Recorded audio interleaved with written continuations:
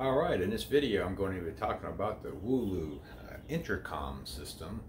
I really like these things. They work wonderful. Let's get right into it. Alright, here it is. You get a set of two. Obviously, you at least got to have two. You can have up to 10 units, but we only need the two because we got the house on the property, and I live in the smaller house on the property. We're about 150 feet apart. And it pretty much works from any room. Don't have any problems with reception.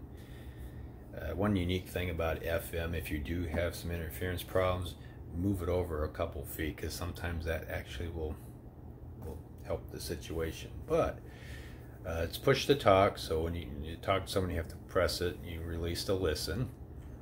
It has a VOX, which that means you can just turn that feature on, and when you're speaking, it'll automatically transmit to the other one, and the other person could either push to talk or they could use the VOX too, and they have the hands-free option as well. Call will make it ring like a phone.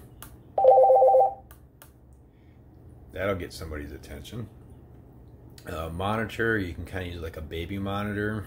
You hit monitor this on the unit you press monitor on, it'll automatically continuously transmit to the other unit, or units depending on how many you have or how you set it up. It's got the code A, B, and C.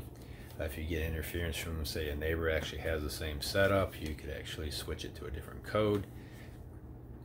There also is 10, I think it changed channels, we just leave it on the one.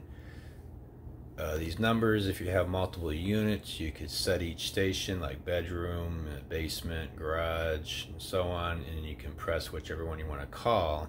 However, in this setup, when they answer back, everybody hears it on all the units. It's still kind of neat. Like I said, we just used a two, so we don't have any problems. But I'll take this downstairs and I'll talk through it so you can hear me. I was going to play the radio or something through it, but then I realized that would be copyrighted stuff, so we can't do that, and I'm the only one here doing the review today. Give me just a second. Alright, and it does have a volume control. You can turn it up or down. Turn it up pretty loud, so if you have headphones on, be ready for that. I'm going to be right back.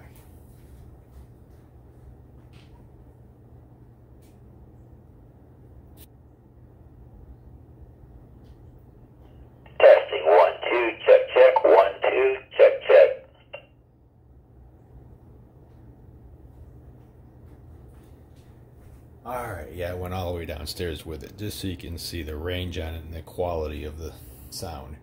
Sorry, it took a little bit longer than I anticipated. Anyways, I highly recommend them. Hope this helps. Y'all have a wonderful day. See ya.